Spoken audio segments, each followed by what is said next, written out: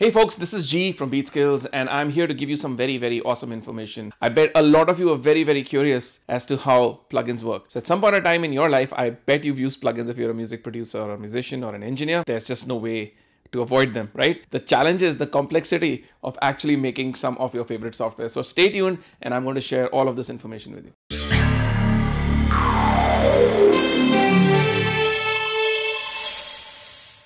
So as you know, there are two types of plugins. One is a virtual instrument and the other is a processing plugin. So processing plugin is something that takes a track or a signal and adds some kind of color to it or manipulates it in some way. For example, an equalizer, a compressor, a saturation device, a delay, a reverb. Virtual instrument is something that you can actually play. So an instrument that can be performed inside the computer is a virtual instrument. Both of these are basically based on the same kind of coding. The processing plugins require what we call DSP processing and virtual instruments require sample playback. So these are two types of plugins. So let's get into the principles and what is the software that we actually use to code these plugins. We basically make our plugins on a platform called Juice. It is a framework designed for audio and video applications. This framework does not work on its own. It needs to be connected to some kind of a compiling software such as Visual C or Xcode on the Mac. In order to code plugins, you definitely need to have a very good experience coding firstly. So if you use Visual C or Java or Xcode, then you're good to go. If you don't, then it's going to be very hard doing such complex programs. The reason for this is that many of the virtual instruments or processing plugins are real-time. They actually process the sound or the signal as the signal goes through it. Hence, there are various factors to take into account when writing code, especially for such DSP plugins.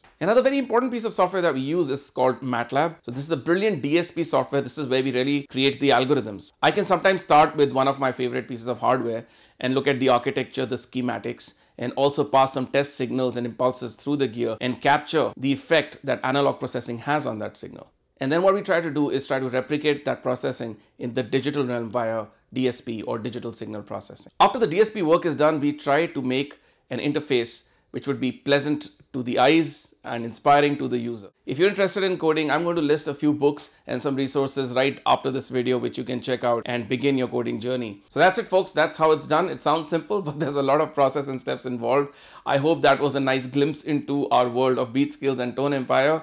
And of course, if you have any questions, write below in this video and do like and subscribe because that helps us reach more people. So I'll see you guys in another video. Take care and enjoy the holidays.